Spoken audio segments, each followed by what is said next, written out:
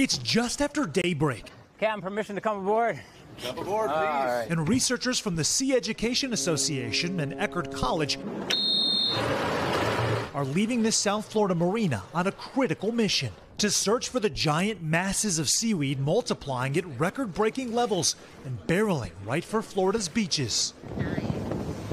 As we head to sea, we start to see clumps of it. The team wants to scoop up some of this latest wave, called sargassum, moving in patches so large they're visible by satellite and almost twice the width of the continental U.S. What are you trying to accomplish by coming out here? Well, we're trying to understand why these blooms are occurring in the first place.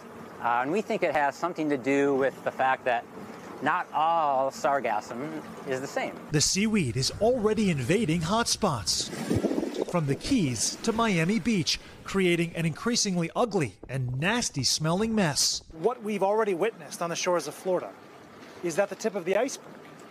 I think it's just beginning. We probably have months worth of that coming. Researchers still don't know what exactly is fueling this unprecedented growth. But to get answers, they're collecting 3 different types. These are some of the best clumps we've had all day.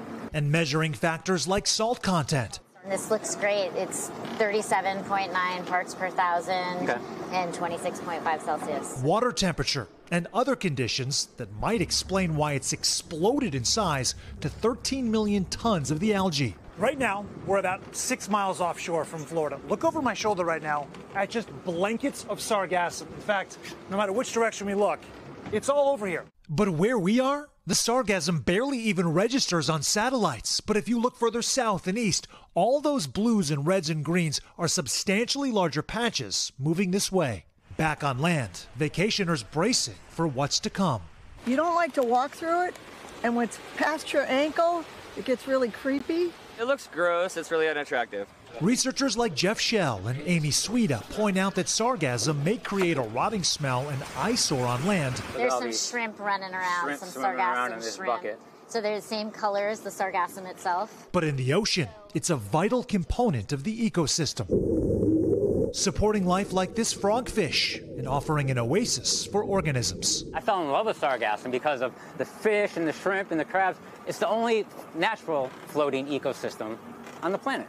We'll be changing the water in each of these jars. Now, all these samples are being examined in a race of science versus nature. That windrow of sargassum extends for miles in both directions.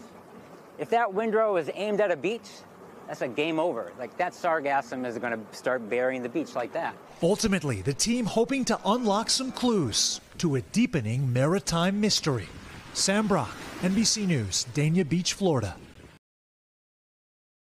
Thanks for watching our YouTube channel. Follow today's top stories and breaking news by downloading the NBC News app.